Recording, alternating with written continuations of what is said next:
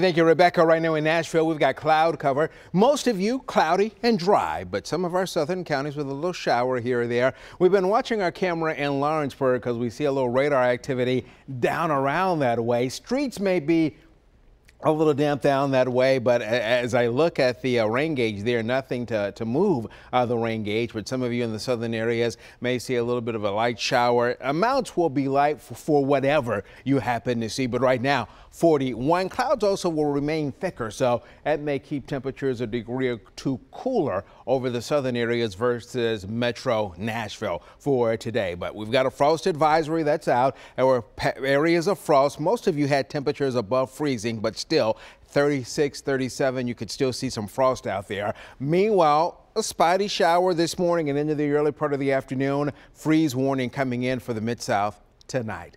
Check out our weather kid. He's ready for the cooler weather. And in case he's in one of those isolated showers, this is Wyatt Hanna. Wyatt showing us 36 this morning and then 51 a little bit later in the day.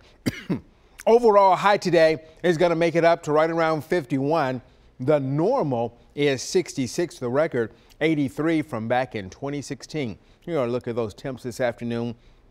Nashville 51, 48 Lafayette, 49 Crossville, 51 McMinnville, and then 51 back over toward the Fayetteville area. Check out the numbers tonight. Cooler tomorrow morning than this morning. 33 Nashville. There could be some spots out there in the upper 20s by sunrise tomorrow. Now, got a couple of chilly days on the way, but heading toward the weekend, looking good. Look at Saturday and Sunday. A lot of sunshine on the way.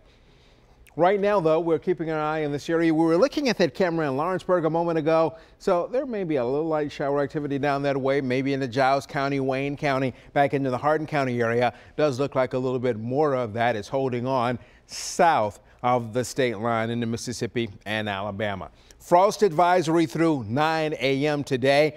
Freeze warning for tonight through 9 a.m. for tomorrow. Here's a look at exact track, and it shows a little bit of some of that activity on the southern part of the state line today. So your 7-day, 51 today, 54 tomorrow, 59 going into Friday. The rest of that 7-day shows 60 Saturday and then 62 on Sunday. Man, as our weather artist today out of Prescott Elementary, second grader there in Miss Watson's classroom, so we appreciate that. Meanwhile, our school of the day is from Kenwood Elementary, the Dream Team. That's the kindergarten team there, but they say the entire staff in school has a great faculty and students.